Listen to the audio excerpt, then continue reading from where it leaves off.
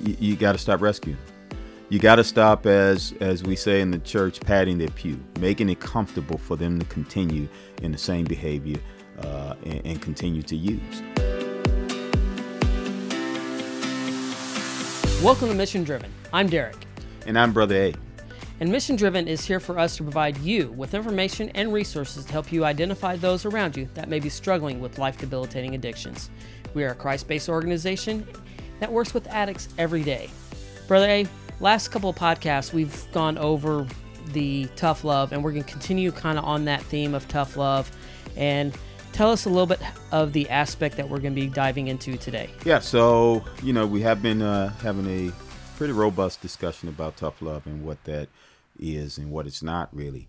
But we want to continue with that theme, but kind of piggybacking off of it and talk about how loved ones, how friends, people who care about the recovering addict can appropriately support them in their recovery, and even if they relapse. Okay.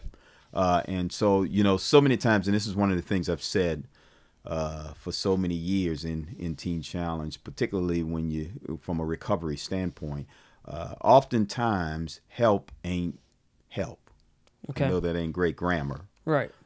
But sometimes what we're looking at and we think or believe is help and is not help. Okay.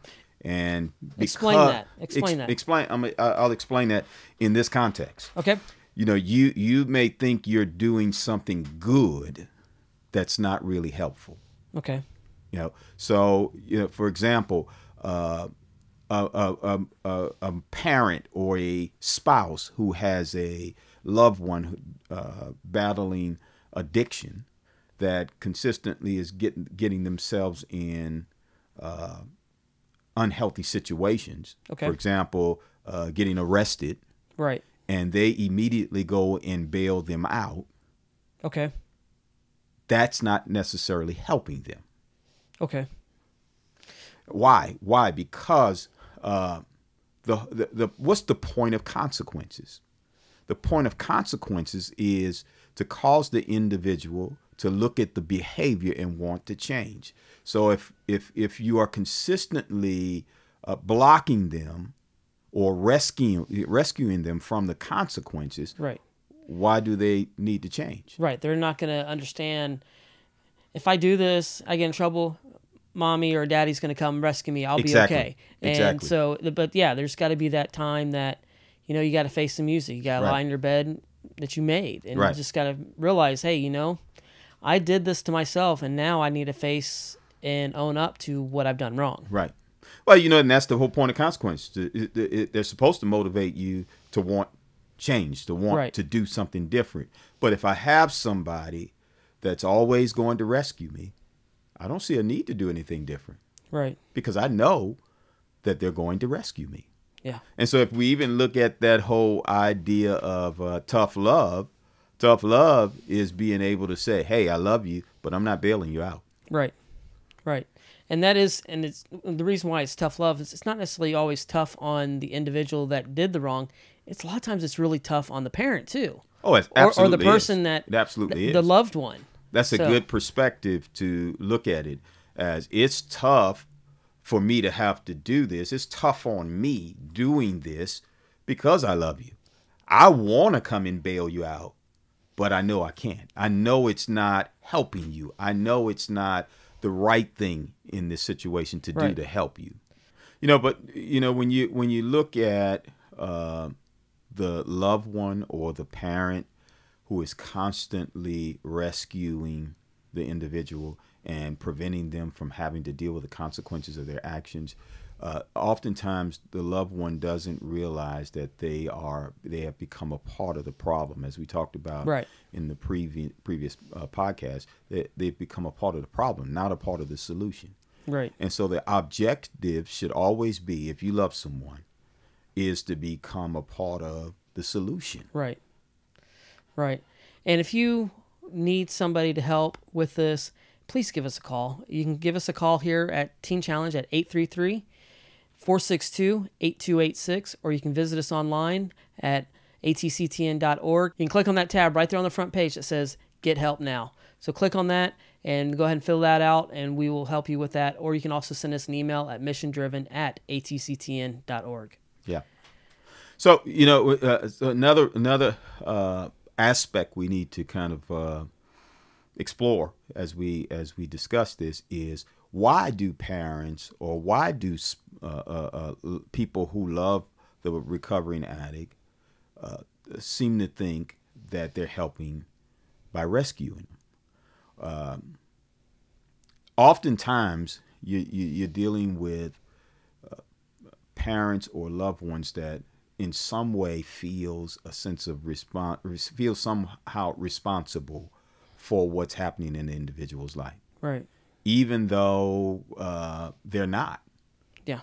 They feel responsible. Obviously, the individual is making their own choices. But I've talked to a number of parents, about their son or loved one who's caught up in the throes of addiction, and they're just broken about it and wanting to say, and they will literally ask me the question, what did I do wrong? Right. And that's what I was just thinking of too. Or what didn't I do? Right.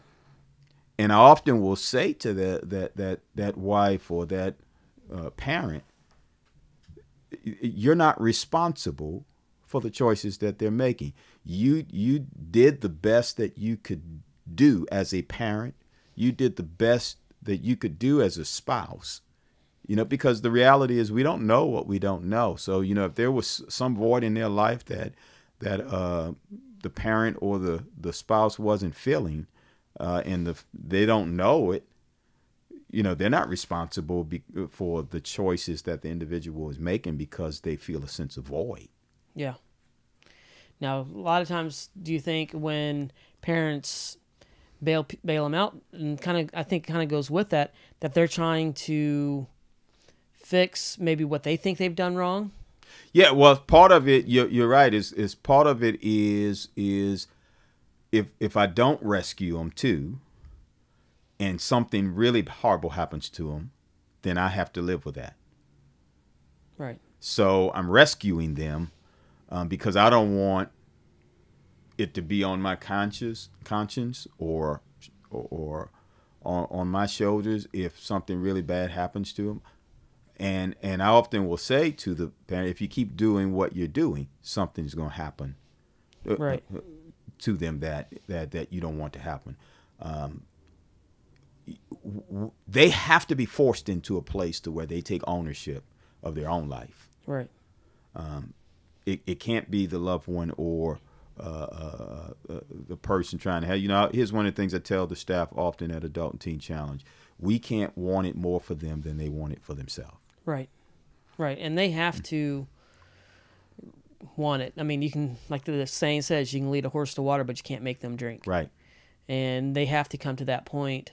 They have to come to see those consequences, and they have to come to the point where they're going to need that help, and they want that help. So with that being said, the loved one that has one that's with addiction or relapsing, what's the best way for them to show tough love? What would you give an example of that? Well, to start with what we've been having a discussion about is you got to stop rescuing them. You got to stop, as we say in the church, patting their pew, making it comfortable for them to continue in the same behavior and continue to use. You have to decide that I'm no longer going to be a part of the problem. I want to be a part of the solution. I can't get them high anymore. Right. I can't get them drunk anymore. Right. I can't make excuses for them anymore. Right. Because oftentimes the recovering addict or addict, the person definitely in an active addiction, will deflect why they're doing what they're doing to things that happen to them, or things that they use that as a way to manipulate parents or a loved one, and say, if you would have done this or that, or if you wouldn't have done this, I wouldn't be doing what I'm doing. Right. Still trying to push that responsibility of their actions onto somebody else. It's your fault that I'm like this. Exactly. And refusing to take ownership of their own life, to take respond. That's why, when you're talking about the recovering addict, the first step to being able to have a healthy recovery program is to be honest. Yeah. To be honest with yourself. Right. To stop deflecting the blame to everyone else for your condition. Yeah. Put your big boy pants on, put your big girl pants on, and admit, this is actually my fault. I'm the one that did this to myself. Nobody else has done it. Nobody made me do this. I did this. Yeah, and the fact is, even if there was something that happened in your life that triggered you to use drugs or alcohol, and you end up in this condition, you've continued to do it afterwards. Yeah.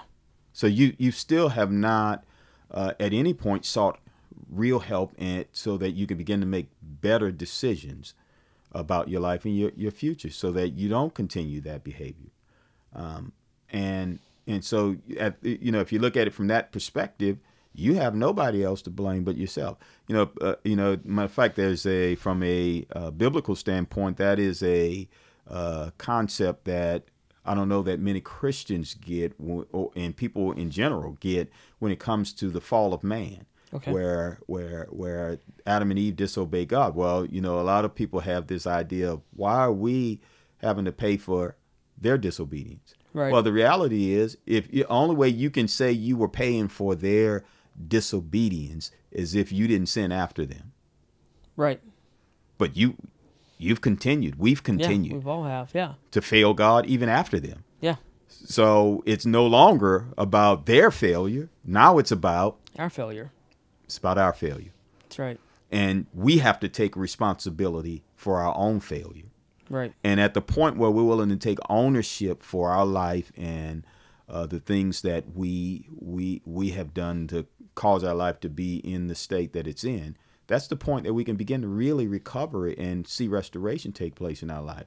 There's a scripture in Galatians chapter 6, verse 1 that says, "Brethren, if you find a brother in a fault, ye who are spiritual, restore such a one in a spirit of meekness, considering yourself, lest you fall." What I love, first of all, about that verse is that it encompasses all of us. Right. It's not saying, hey, you who are better than them, you go and restore them. Right. But it's saying, in your attempt to help them change their life, you realize that could be you. Right. So you're doing this out of a place of humility, out of a place of meekness, to try to help this individual be restored. But oftentimes, again, how people are trying to help somebody be restored is not helping them.